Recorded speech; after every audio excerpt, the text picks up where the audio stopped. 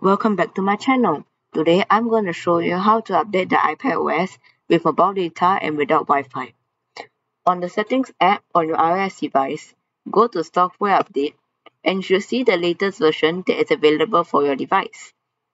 If the update is large, it will show that it requires a Wi-Fi connection to download. If you have an unlimited data plan, this video will be useful for you. However, if you have Wi-Fi at home, update the iPad later when your iPad is connected to Wi-Fi, as this method that I'm going to show you has a risk that the update might have errors and crash during the update. Not to worry, your iPad will back up automatically if you use this method, and if there is an error, you can easily solve the problem with all your installed apps still installed on your iPad. If you go to the About section, you should see that the software version for this iPad is 12.2, but the software version now is 15.7, which means that this iPad version is already very old and has not been updated as it has not been connected to Wi-Fi.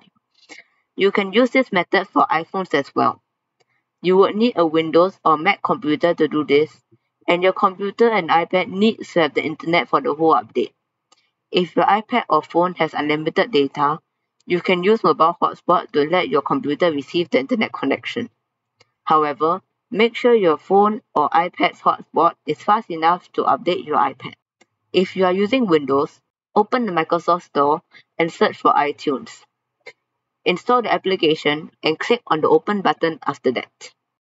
After that, accept the license agreement. Plug in your iPad cable into your computer.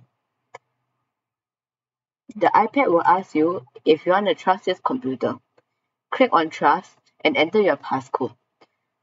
On your computer, they will ask you if you want to allow this computer to access information on your iPad.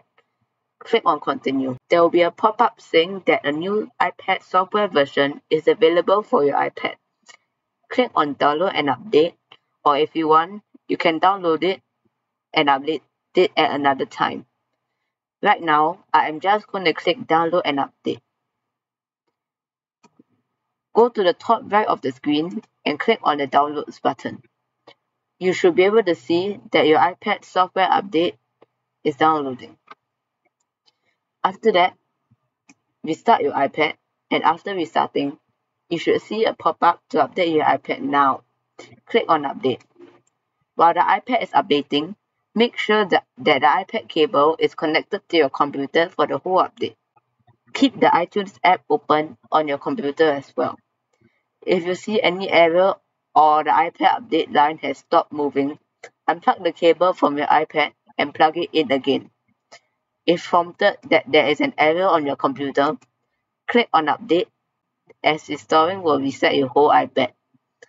If you did not see any pop-up, it means that your iPad is fine and you can just leave it on as it will continue updating itself. After it has finished updating, you should see the first time setup page, but this does not mean that your whole iPad is resetted or brand new. After you complete the setup, all your apps and settings will be there with the new iOS version. I hope this video helped you and you learned something new. Thank you so much for watching till the end, and I'll see you in the next video.